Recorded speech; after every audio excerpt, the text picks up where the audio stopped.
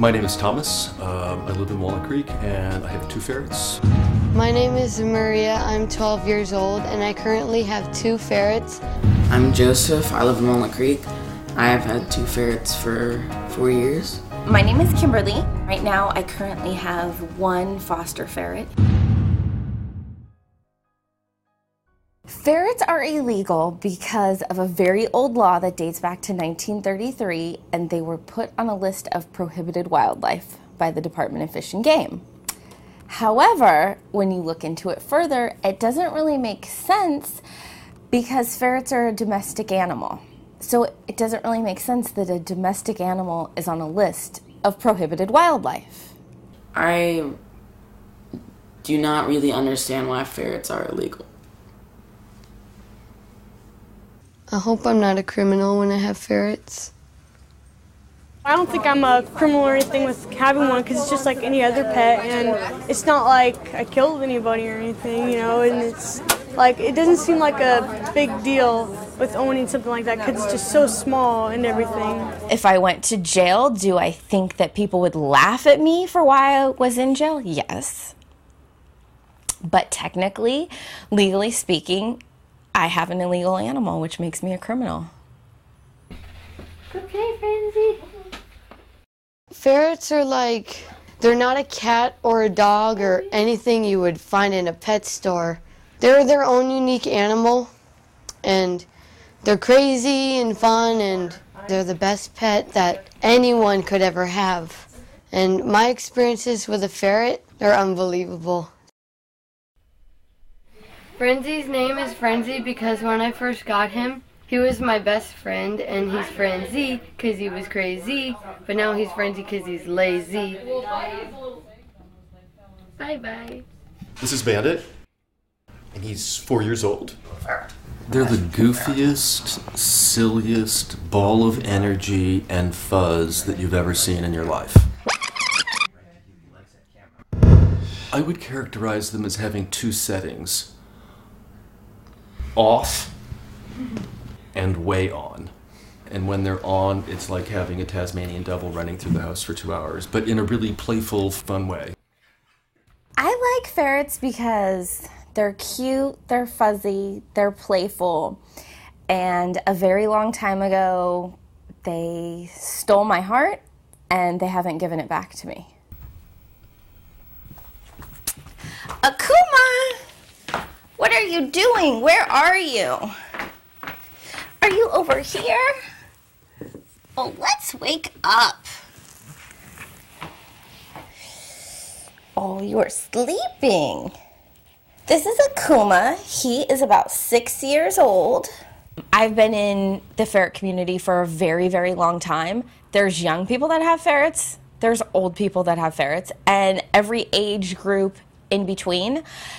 They're of all races, nationalities. I will say ferret owners are primarily women, but there are men that have them, but they're Republican, they're Democrat, they're, gay, they're straight. So they're of every, background, but the one thing that I can say that all ferret owners have in common, they have an absolute love and passion for their pets. They love ferrets, hands down. Hi, Frenzy. I never know if I can tell someone I have ferrets, or if I have someone coming over to our place, are they going to turn us in? There's always that fear. It's not the same as telling people, oh, I have a cat, or I just got a kitten. You have to be a little bit more careful, a little bit more cautious about who you tell that you have a ferret. And of course, with the law in California, the drawback is that you can't take them to the park. You can't take them down the street for a walk. Shopping centers that are pet friendly that people take their dogs to, you can't take your ferret out to. Sarah, the vet comes out and says to me, I have some bad news. The Fish and Game has made a determination that's, quite frankly, based on poor science. They haven't done their homework, they haven't looked at it, but their basic issues are that ferrets can go feral. One of their older issues is that ferrets were not domesticated. Another issue is that ferrets were dangerous to people and children. Are ferrets dangerous? Are ferrets dangerous possibly to your socks? Rubber? Yes. Are ferrets dangerous as a pet to other people, to their owners? No, they are not dangerous animals at all.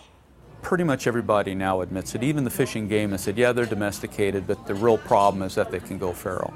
So they've given up that stance, but they're still standing up onto the next one. What they don't say is cats are feral, and dogs are feral, pigs are feral, horses are feral, sheep are feral, cows are feral, parrots are feral, rats are feral. You got all this whole bunch of feral animals, and they're legal.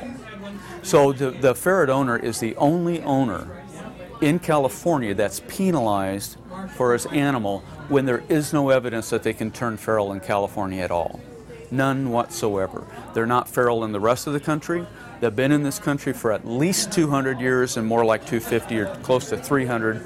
They're not feral. They were released in big numbers throughout history. They're not feral.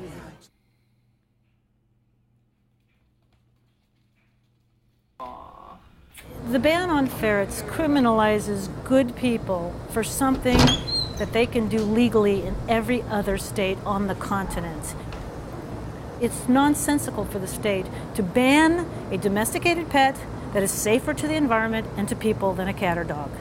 I think ferrets should be legalized because they're the best pet that anyone could ever have. The numbers of ferrets in the state of California is estimated, I think, at 500,000 right now.